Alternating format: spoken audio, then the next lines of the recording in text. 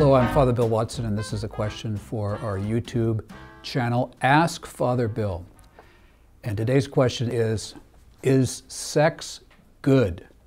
Is it a trick question or what? Well, it does say in Genesis 1:31 that after God had created everything, including the woman and the man, that he looked and saw that it was all very good. But I think the question I'm being asked is the sexual act between a woman and a man good?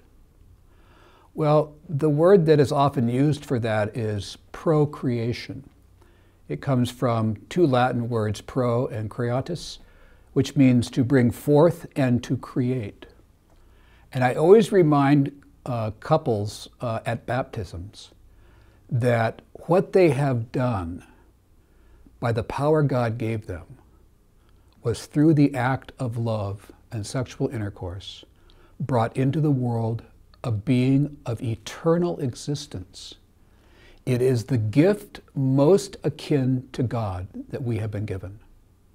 And so, of course, that something so incredibly awesome in we who are in flesh spirits would be a peak experience that was physical, spiritual, and emotional.